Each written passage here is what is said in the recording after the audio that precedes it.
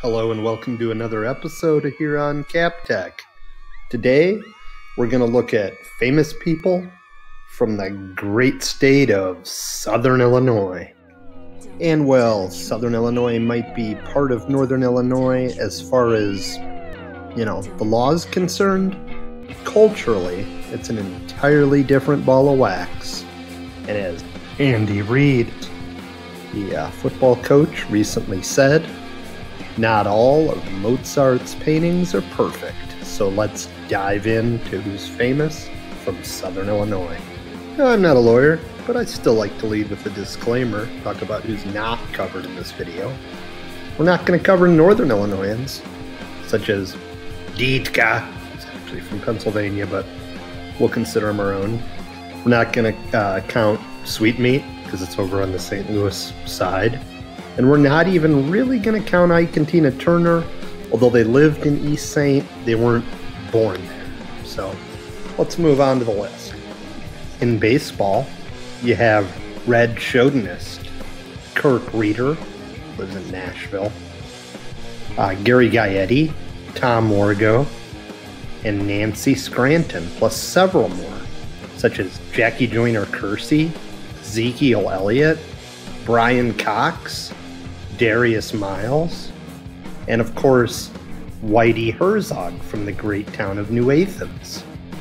Or how about reality TV star Darva Conger from Carbondale, also in the entertainment industry, E.C. Seeger, better known as Popeye, John Malkovich, Lori Metcalf from Roseanne, and Krista Flanagan from Mad TV.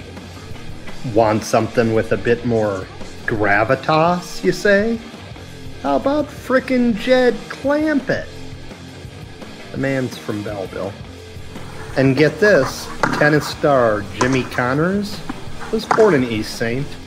Belleville was also the original home of Kevin Von Erich. You follow your wrestling. Little Egypt's been home to enough organized crime, that's for sure. You got your Burger Shelton Wars that occurred a while back in Southern Illinois and are somewhat like a Hatfields versus McCoys, but a little too further to the west.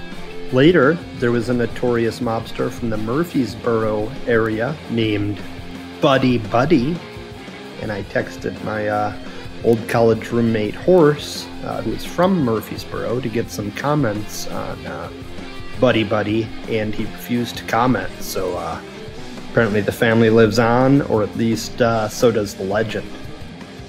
Alright, let's look at some famous rockers born in Southern Illinois. Bob Heel from Marissa, Illinois, invented the talk box like you hear in the Frampton songs. Do you feel like I do? You know what I mean? Illinois, Southern Illinois. Then how about Jeff Tweedy, Paul Gilbert, and of course, Gretchen Wilson from Pocahontas, Redneck Woman. And come on, admit it, y'all didn't know that Miles Davis was born in Southern Illinois, did ya? Here's a good one. The frickin' Digits are from Mattoon. Who knew? Wanted to give honorable mention to a few famous bands that are famous around Southern Illinois, such as my buddy Scott Vernon Miller laying down the music, James Schlitt, founder of Head East, my good friends the Hales Boys. How about John Jeremiah, who wrote Lakeshore Drive, Chicago. So quite a bit of talent in Southern Illinois.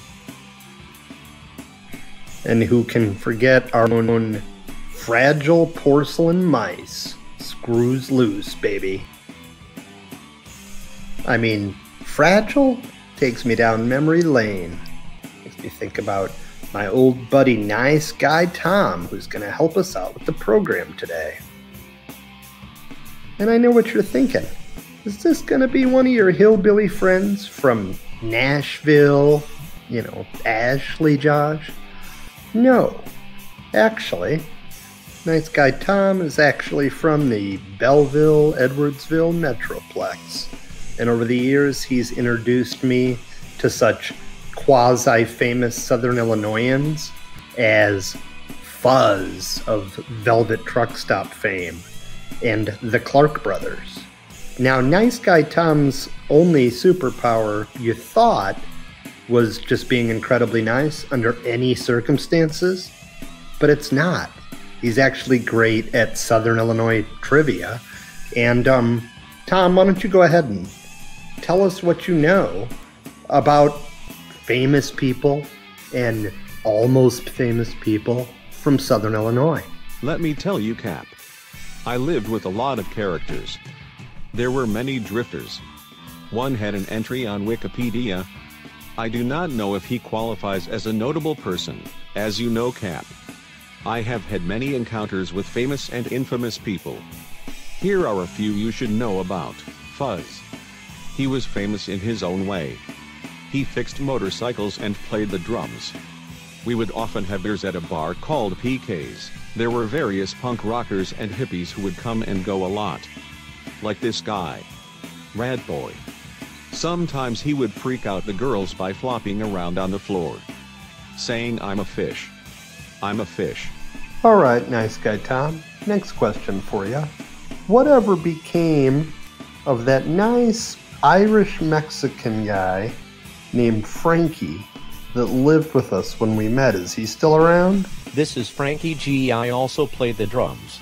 I do rudiments 10 hours a day. Let me tell you, that guy who thinks he is famous. He's a witch.